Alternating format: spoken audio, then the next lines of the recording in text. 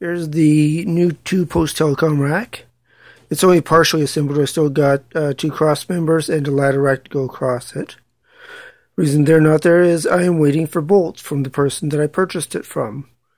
He's supposed to have couriered them to me already, and they haven't arrived. But I've temporarily set it up just to get an idea of spacing. And I've put the main patch panel up on the top. I will eventually move that off to a separate stand rack. And then I'll have the first shelf that'll hold the modems and probably the NAS. And then I've got a keyboard shelf which came with it. Crossbar that's big enough and heavy enough that I'll be able to actually mount a monitor on it. And then lighting effects! Woohoo! And then I've thrown a printer on the next shelf down. I may eventually put a rack mount server there. And they're cantilever shelves. It's all Chatsworth product. And then below that I've got another cantilever shelf on the bottom. That's where the UPSs are going to go. And the guy was nice enough to throw in a networked PDU unit so I can monitor my power usage and control my outlets remotely. I've got a piece of mesh shelf on the back here, complete with appropriate documentation.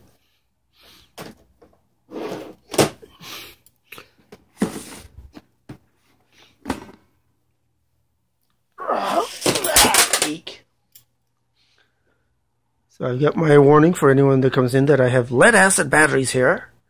And I've also got my SMC network switch installed.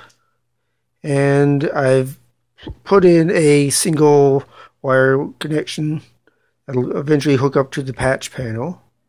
And this will probably go straight into my switch, or my server that I'll have mounted below here, rather than running a separate lines up the back. Mainly because this way it'll be quick and easy to use as a demarc point should my server lose connectivity.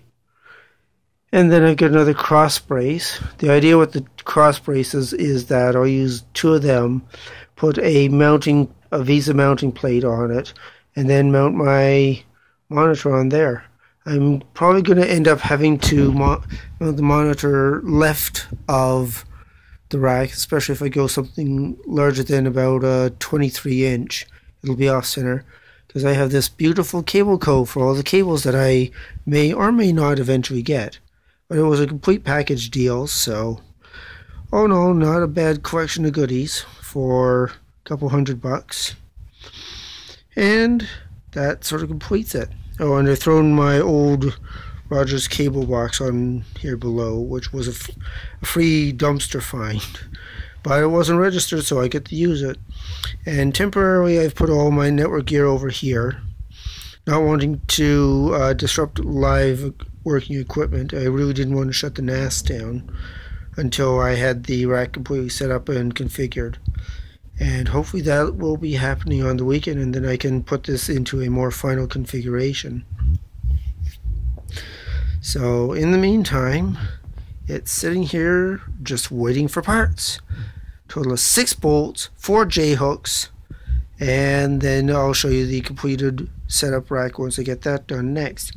Anyway, that's it for tonight. Have a good night.